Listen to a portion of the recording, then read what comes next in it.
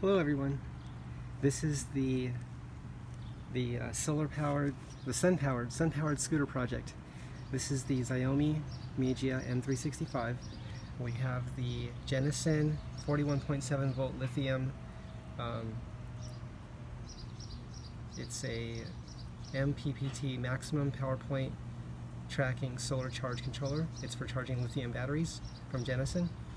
Okay, so we have the scooter opened up. I have this just sitting here, and I ran the scooter battery down a little bit, just a little. I ran it around the blocks a couple times, and we have the solar panels in the background here. These are the Elfland, I think SunPowered makes them, which would make them between approximately 24% efficiency, approximately.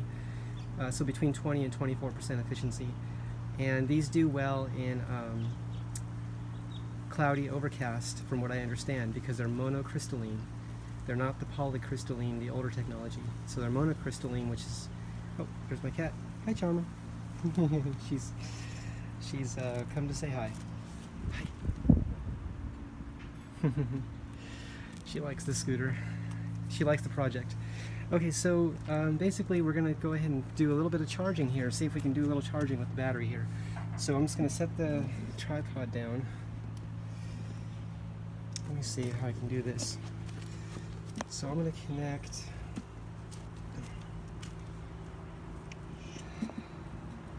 Hi.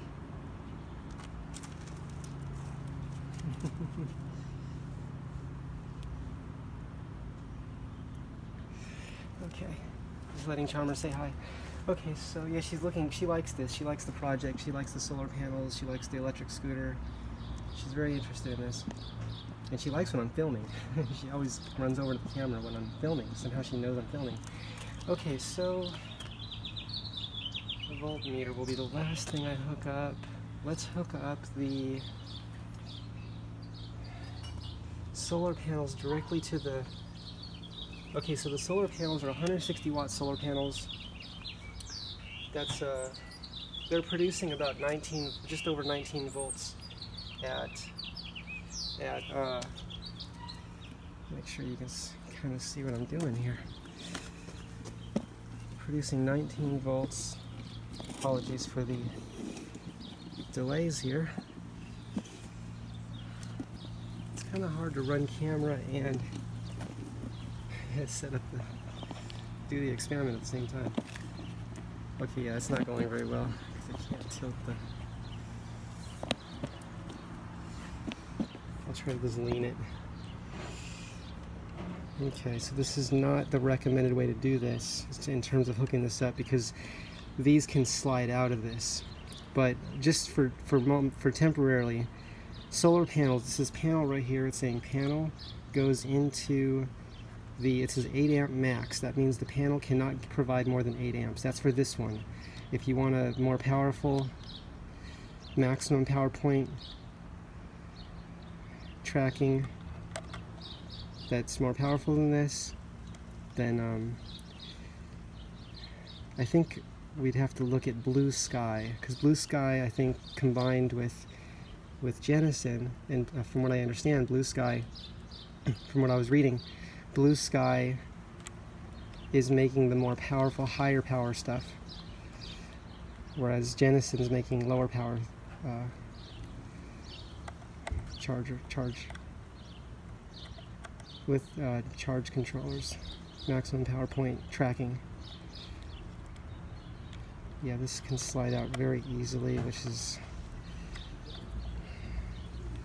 we really need a good connection here, but let's just see if it'll stay for the test.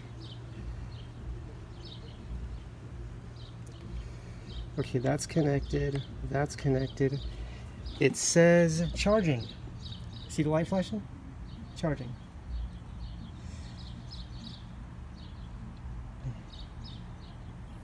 So that's charging the battery now with the solar panels. How much? How much is it charging? So we know it's charging the 41.7 volts, which is the voltage you need for lithium for this battery, which is a 36 volt battery, but fully charged it'll be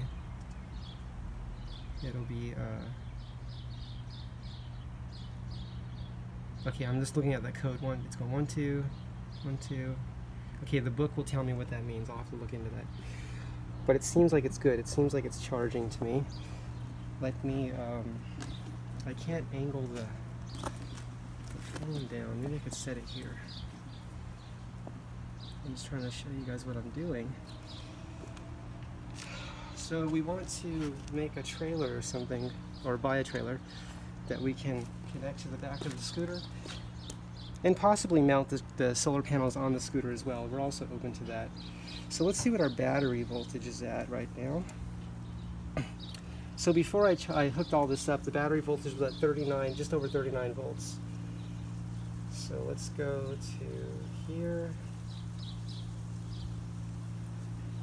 negative and positive. My cat's saying hi again. Hi, Charmer. She does a silent kind of meow to me. Okay, we're at 39. Yes, yeah, so the battery is charging. We have it. Here's the battery voltage right here. Oh, I'm blocking the solar panel right now. Let's see. Battery voltage 39.7 volts. Battery is charging, the green light's flashing. So 39.7 volts. And we're losing sunlight here. You can see that the panel is starting to get into shade down here. This is all getting shaded. But look, it's going up. The voltage is going up. It went up to 39.71. So the voltage is going up. And this is showing it as charging.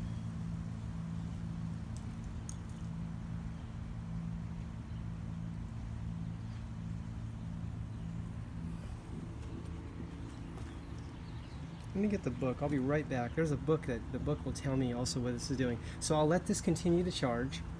And we're losing power here because the sun is starting to cast a shadow on the panels more and more. So the power I get will be less and less, but you can see that the voltage is going up. And these panels can produce, they're rated at 8 amps, approximately 19 volts. And I've read up to 157 watts out of them. They're 160 watt.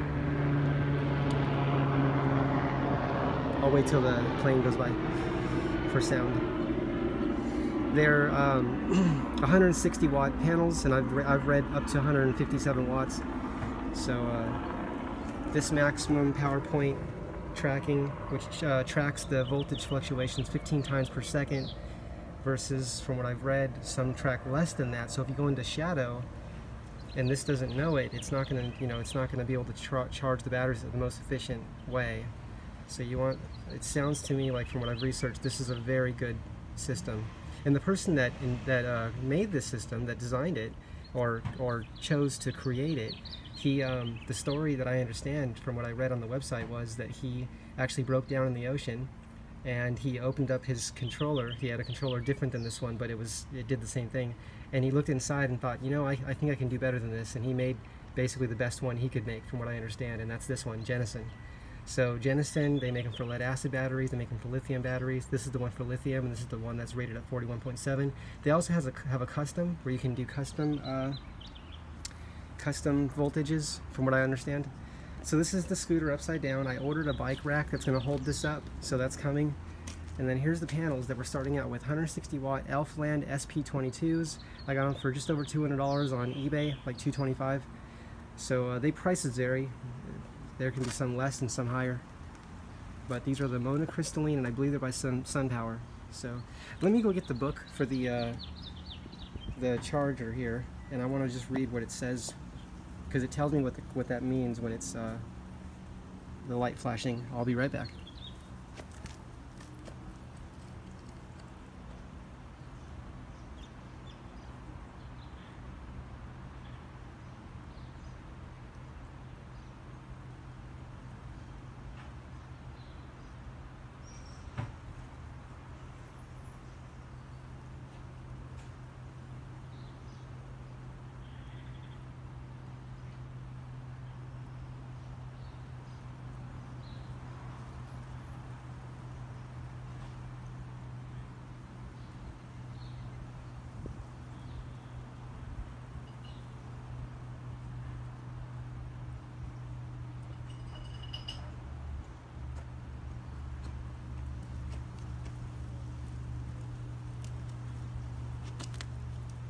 Okay, so I'm back. I just brought the book with me.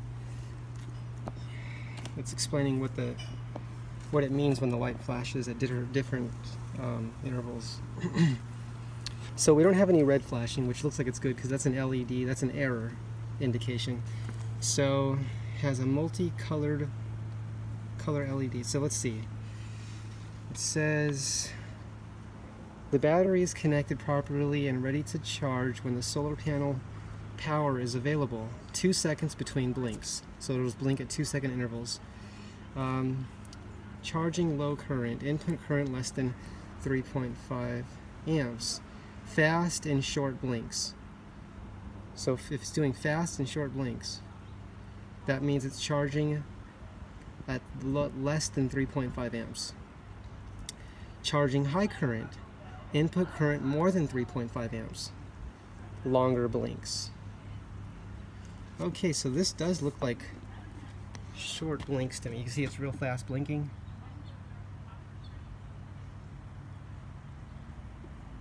Yeah, so that looks like it's less than 3.5 amps. But what I'm thinking is the charger that came with this scooter, which plugs in right here, and you can see the wires where that plugs in. It's the black and red one right there. This is the charger that came with it. That's where the charger plugs in that came with the scooter. And it goes back, it goes to this plug, and then it goes back to the battery. And that one charges at 1.7 amps. And to me, I think of that as being a very low number. So these panels can charge up to 8 amps. So that's a lot faster. And I know with 1/8 scale, in the airplane, remote control airplanes and remote control cars, 8 scale and 10 scale and quarter scale and all those different larger,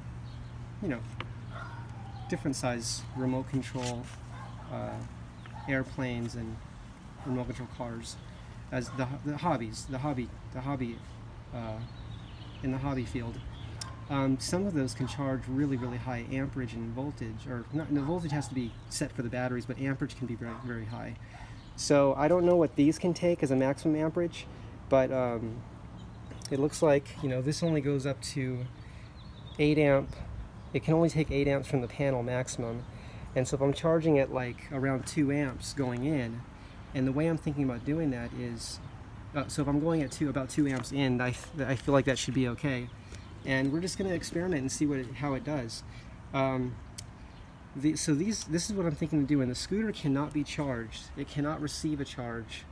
I learned through experimenting with this. It will not let me charge it while the scooter is on. So I'm not going to use this plug here.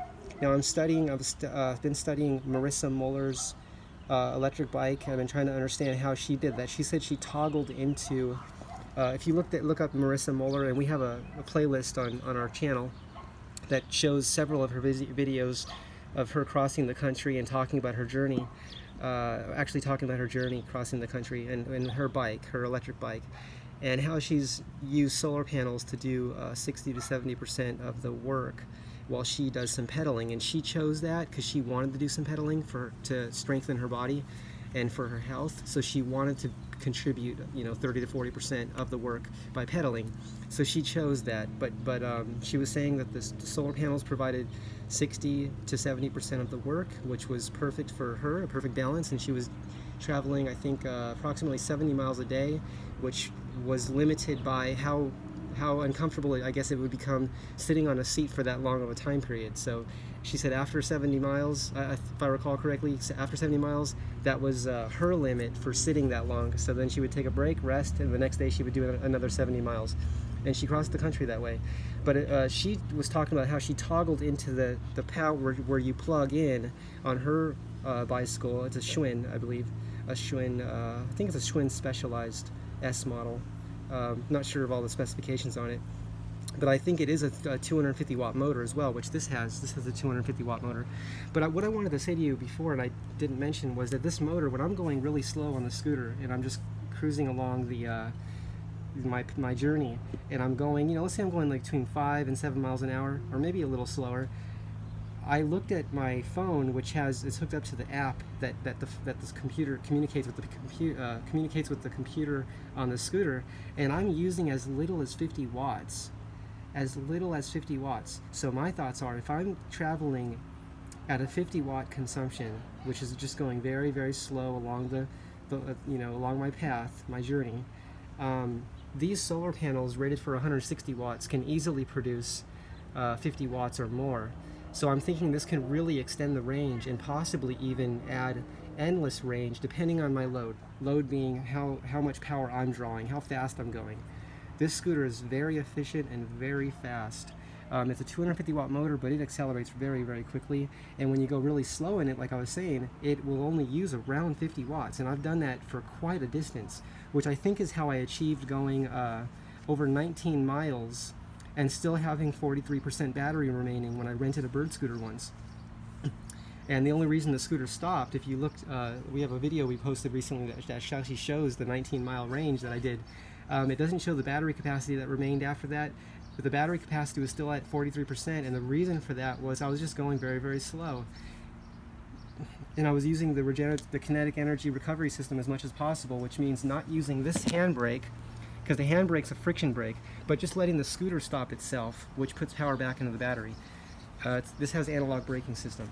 They call it an analog braking system, but it's also kinetic energy recovery system, and it's actually turning the motor into a generator, or the motor is a generator. It's also a generator. So when it's not moving the scooter through your journey, and when you're not putting energy into the motor, it's putting energy back into the battery.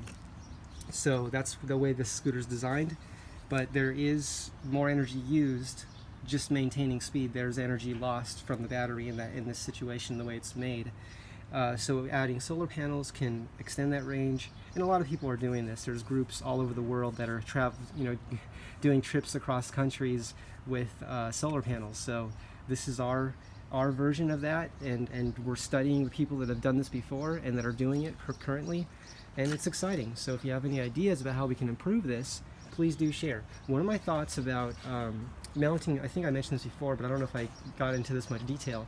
One of my thoughts about mounting the solar panels, because literally these solar panels are 33 inches tall. That's a 33-inch tall solar panel by approximately 21 inches each panel, okay? So 33 tall by 21 each panel width. And there's a zipper that separates these two, and I can separate them. So one of my thoughts was when I bought them was to put one panel on each side of the scooter and mount them that way. But I'm thinking, people, and I like the design of the scooter too a lot, but people like the design of the scooter so much, and I do too.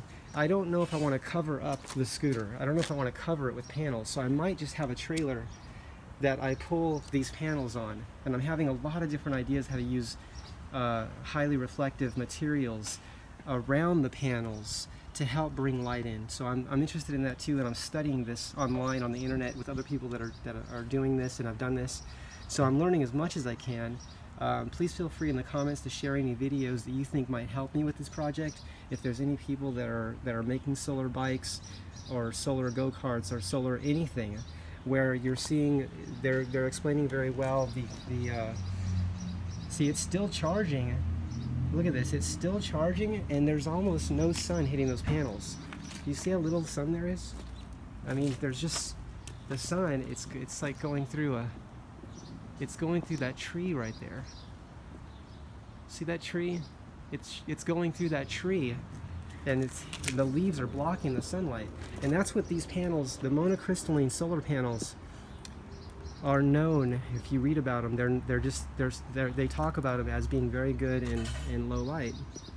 So versus the polycrystalline, so monocrystalline versus polycrystalline, and these are monocrystalline, and I believe SunPowered makes them. From my research indicate that SunPowered makes those. So what else was I going to say? Well, there'll be more videos, and for now I'm going to wrap this one up. Please share your ideas. I think that's what I was saying. Share your ideas, and share any channels on YouTube or any web pages on the internet that you think would be helpful to the project if you want. And if you're building a solar bike or solar scooter, please share your adventure and your journey with me. I'd be very interested in learning how you're approaching your project, and I'll continue to share my journey as well. Alright everyone, have a great day, and don't forget to check out all of Marissa Muller's videos. She already achieved crossing the country with the solar bike. Same wattage motor, 250 watt motor, same voltage battery pack, 36 volts, and I think her bike weighed more. I think she was 50 pounds, and this one's 26 pounds, so this one weighs less. And this is a scooter. There's no pedals on it, so we won't be pedaling. So, but yeah, study her journey, and she's really passionate about what I understand to be the evolution of basically the way that we use and relate to clean energy technologies. It's the evolution of the experience of a way of interacting with technology that's more efficient and can teach us how to make less pollution, less smog, make less smog. So look forward to hearing your ideas, and if you have nothing to say, please like, subscribe, and like I said before, you can always comment. If you don't comment now, you can always comment later. But like, subscribe, and we'll see you in the next video. Bye, everyone.